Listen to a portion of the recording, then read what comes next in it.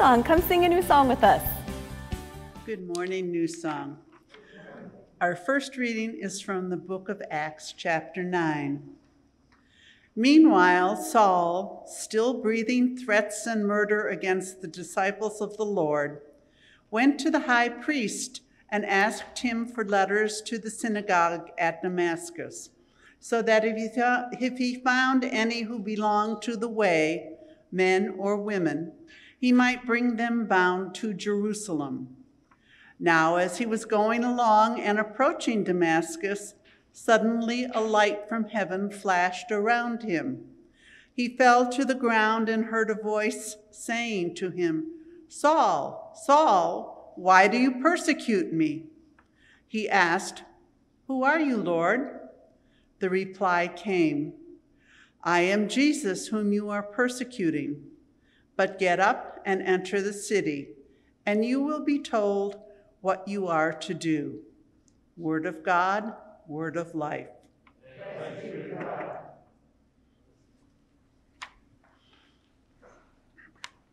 Our gospel reading is from the book of John, chapter 21. After these things, Jesus showed himself again to the disciples by the Sea of Tiberias. Jesus said to them, "Bring some of the fish that you have just caught." So Simon Peter went aboard and hauled the net ashore, full of large fish, 153 of them. And though there were so many, the net was not torn. Jesus said to them, "Come and have breakfast." Now none of the disciples dared to ask him, "Who are you?" because they knew it was the Lord. Jesus came and took the bread and gave it to them, and did the same with the fish. This was now the third time that Jesus appeared to the disciples after he was raised from the dead. When they had finished breakfast, Jesus said to Simon Peter, "Simon, son of John, do you love me more than these?" He said to him, "Yes, Lord, you know that I love you." Jesus said to him, "Feed my lambs." A second time he said to him, "Simon, son of John, do you love me?" He said to him, "Yes, Lord, you know that I love you." Jesus said to him, "Tend my sheep." He said to him the third time, "Simon, son of John, do you love me?" Peter felt hurt because he had said to him the third time, "Do you love me?" And he said to him, "Lord, you know everything. You know that I love you." Jesus said to him, "Feed my sheep." Word of God, word of life. Thanks be to God. You see them? Amen. How are we doing, congregation? Very good. Let's say blessed and highly favored. Everyone say blessed and highly favored. Blessed and highly favored. Amen. All right, we're continuing our sermon series, Resurrecting Community. Last week we talked about healing wounds, and we remembered the story of the community after they had met the risen Jesus. They were the ones that went out to find Thomas and to restore him into the community. Even with his doubts, even with his anger, they took him as he is and they brought him in, and it was what they were gathered together that they were able to see again the risen Christ. And that's been a challenge for us during COVID to be able to keep our community connected, but it's been such a joy over the last 3 or 4 weeks seeing familiar faces coming back into the community of Christ just as Thomas came back in again. Today we welcome Dave and Ray Price after over a year that you stepped into this church, so it's so wonderful to see you guys. And it's the job of all of us to kind of stitch together those people that are on the margins, and we haven't reached out. Each one of us has a chance to kind of incorporate the body of Christ in that way. Today we move on to, in Resurrecting Community, I call it assessing assets. How many of you work in HR? Does anybody work in HR or was responsible for hiring people? How many of you have went into a job interview of some sort and you just either blew it or they just did not see you as you were, and you got rejected for things that you didn't seem fair? Did anybody kind of miss a job interview because of they didn't see you in your true self? Before I came to New Song Church, I was interviewing at other congregations, and there was a nameless, it was kind of like a big, very famous historical church in Brooklyn that I had found out about. Mainly, it wasn't a Lutheran church, it was another denomination. A very close friend of mine, he was the final candidate at the church, and then he decided he wasn't called to the church, and he stepped back from it, and he told me about it, and he thought I would be a good fit for the congregation, and they required a CV, and to be honest, I had no idea what a CV was. It's a curriculum something in Latin. How do you say that word? Vita? Vitae? Whatever. So my friend, who I'll also say nameless, he, having never done a curriculum whatever, he sent me his curriculum vitae in order to use as a model. And so I took his model and I overlaid it with my own information. Now there's some sort of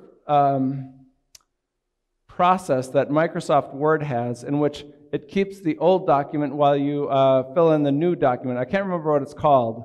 What's it called? Say it louder. Track changes. Yes, that's it. It's track changes. I had no idea that there was this thing called track changes. And so I got this curriculum vitae done, and I was very excited at the opportunity to apply for this church. And so I submitted my curriculum vitae, and it had the track changes on there. So it had the entire curriculum of the candidate that had rejected them. And so I got an email back saying, we're not going to interview. And by the way, just a word of warning, if you apply for jobs, make sure you eliminate the track changes. So they missed out on, I think they had missed out on a good candidate. Imagine if God put you in charge of hiring the apostles. Imagine instead of having Jesus discern the apostles, if we put Larry in charge of hiring the apostles. And imagine we set up an apostles employment agency. So I've written a nice dramatic narrative. I put a lot of work and effort into this. I'm submitting it for consideration at the Tonys this year. So bear with me as we consider the process of hiring God's apostles, okay?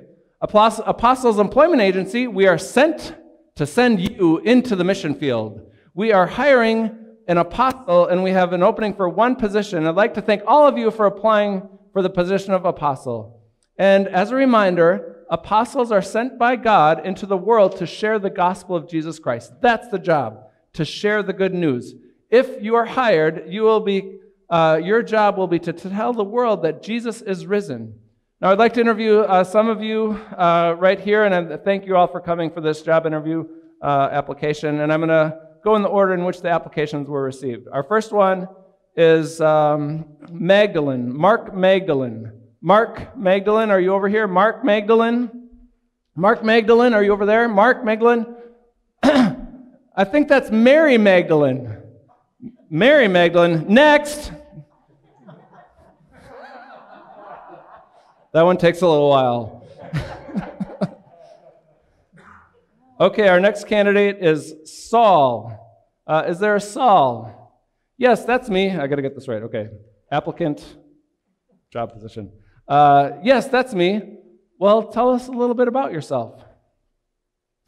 Well, I'm very, very devoted. I've been religious my whole life. Oh, that's really good. We're looking for somebody like that. I've spent my whole life studying the Bible, following the law as best I can. I've been one of the best followers of God the world has ever seen. Oh, well, that's wonderful. That's great. That's one of the vital credentials. Tell us a little bit more. What's your work experience? Well, I've kind of worked in kind of project management, maintenance type things. Oh, really? What kind of projects have you worked in? I've kind of been in the judicial system. Oh, really? For example, well, my last job, I was working to execute one of the early Christians named Stephen. In fact, I was in charge of coordinating and taking the coats while the people stoned him to death. You know this is a job to share the good news and to be a follower of the way. Next! Okay, get rid of... All right, we have another applicant here. I'm Peter, I'm ready, let me interview. You don't need those other candidates, get rid of them. I am by far the best apostle you could ever have, and none of these other apostles could even hold a pail of water compared to me. I am your best candidate. You can close the process. I'm the one that you want. Do you mind if I even get a chance to ask you a question? I'm in charge of this process. Oh, yes, you seem rather impulsive. Yes, I've been told that before. I'm a little impulsive. I'm sorry. Please go away. Ask your questions. Okay, well, this job, apostle, it requires it's a very intensive job. You'll be put in positions of high pressure. You'll also be facing people that will give you resistance, that they're not going to like what you have to say or to do, and these people might be in great power. So I'd like to find out, what kind of experience do you have under pressure situations? How do you handle high, intense pressure situations? Well, let me think. I was actually with Jesus when he was arrested. That was an extremely intense, high-pressure situation. Okay, well, tell us more about how you handled that situation.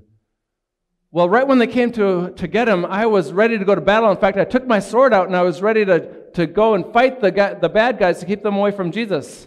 But then Jesus got mad at me and he got angry with me for chopping the guy's ear off. He didn't like that at all. And then after they took him away,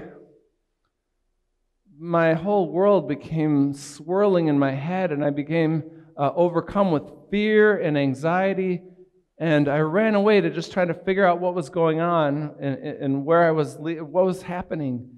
And then before I knew it, there was a woman that was accusing me of knowing Jesus, and then I thought that I might go in that same fate, and I said I didn't know him. Not once, not twice, but 3 times. Next! If Larry had been in charge, maybe Peter and Paul never would have gotten called to do their work. If we, through our human lens, HR, what is the job of an HR company? It is to avoid liability, right? To avoid risk and to eliminate the candidates that don't belong. And if we look through the human lens, Peter and Paul would have been a high risk candidate. And yet, it turns out that Jesus does give them both job applications, and he does give them job interviews, right? If we look at the first case, when Saul is interviewed to become the apostle, he will become known as Paul, better known. He is on the road to Damascus at his own, paying for it out of his own pocket to persecute more Christians. He's going there to try to grab the Christians and bring them back to Jerusalem where they can face arrest. That's kind of hating on the next level, isn't it? Like, that's not just a passive hating, that's an active persecution. So much hate. And yet God has something radically different in mind for Saul, a completely different road to follow. This Saul will become one of the great evangelists, one of the great apostles, one of the great even theologians of the church. He will help incorporate the world into the gospel of Jesus Christ. And his job interview is just one question. On the road, he is brought down to the ground, and he is asked, Saul, why do you persecute me? This is Jesus himself interviewing Saul, interrogating Saul with a question. And with that, his whole worldview, his whole righteousness that is really verges on fundamentalism comes crumbling down as he discovers what he thought was devotion to God was actually filled with hate and hurting followers, like hurting and harming people. And this one question, it is a simple question, but it is most difficult for him to answer, and he actually incoherently doesn't even answer the question. He's got nothing to say. And so he fumbles out, he mumbles, he says, "Who are you, Lord?" That's his answer. Not a great interview question answer, is it? And yet Jesus, seeing him knocked to the ground, says, "Get up. You got the job." What? I want you. I need you. Go to the house in Damascus and you will be told what to do. They have an entrance package for you. HR is waiting for you in Damascus. And that one question that he fails to answer, why do you persecute me? Why do you hate me? You got the job. Shouldn't he be punished for his transgressions, really? Like if this were a dramatic Western movie and Saul was on his way to Damascus and another group heads him off at the pass, wouldn't you see a great big shootout, or you'd see him captured and he himself would be handcuffed and hauled into the authorities? But that's not the way of the Lord. Instead, he has given mercy and grace and shown a new pathway that he will be able to share the gospel with the world. Peter, on the other hand, his job is very different, right? Jesus, at this time, it's during Easter season, and he comes and he appears before disciples at different moments. And this time he's at the Sea of Galilee. The disciples have gone back to fishing. And Jesus comes in the morning and feeds them, fills their boat with fish, and then he cooks breakfast for them. Imagine, Dave, if Jesus cooked breakfast for you, how amazing that would be to be able to be fed and nourished, and your belly is full because Jesus has cooked a breakfast for you. And then he gets down to business with Peter. Peter has to go through his own job interview. Do you love me more than these? That's the first question. Do you love me more than these? Scholars aren't exactly sure what he means. What do you mean, more than these? Some people argue that he means more than these boats and these fish. Do you love me more than your old job? Others say, do you love me more than these disciples love me? And, you know, when Peter hears, do you love me more? What's he going to answer? I'm the one, right? I think Peter has a competitive issue, a problem. I've eliminated myself from any competitive issues at all. But Peter himself, he always wanted to be the most, right? And so, I love you the most, Jesus, yes. And once, twice, 3 times, the same number that he denied Jesus, he says, do you love me? Do you love me? Do you love me? And each time, Jesus pulls a fast one on him, right? Do you love me more than these disciples love me? I love you the best. So then what does Jesus want you to do? Feed them. If you love me more than these losers, your job is now going to be to tend to them and to feed them and to love them and to care for them. Both may have failed our own job interview had we interviewed them, but God saw something in them that was where they needed to be, and he was called and they were called, and they helped to transform the world. We discover that when David was called to be king, he was the runt of the lot, and we see in this phrase it says, God does not look upon us as the way humans do, but God looks upon the heart. Do you hate me? Do you love me? Those are the 2 questions that they get asked. And at the time, until he was transformed and converted, the answer was, yeah, I do hate you. Peter yearned to show that he loved Jesus, but he was still kind of figuring it out. But in both questions, Jesus says, come, work for me. You got the job. Imagine, we have so many gifts in our church. We have accountants, we have administrators, bankers, financiers, teachers, lawyers, nurses. The list can go on and on and on. We have lots of talents. Architects, attachés. But the one criteria that Jesus has for us, I say that church, and to follow the way of Jesus has the highest and the lowest standards in the world. The lowest standards is he welcomes anybody. He was hanging out with people you would never want to be seen with. But he has the highest standards for us because he wants us, as we receive the forgiveness and the love and the grace of Jesus, that we ourselves are empowered and equipped to be his ambassadors in the world, to love the world as radically as he loves you. I'm thankful. When I went through my job interview at New Song Church, they had a strong HR committee. So they wanted to make sure every single group got to kick the tires a little bit. Right? Do you know how many days my interview process was? 5 days long. Paul only got one question, and he got the job, but New Song has higher standards than Jesus, so 5 days long. And I came imperfect, broken. New Song at the time was imperfect, broken.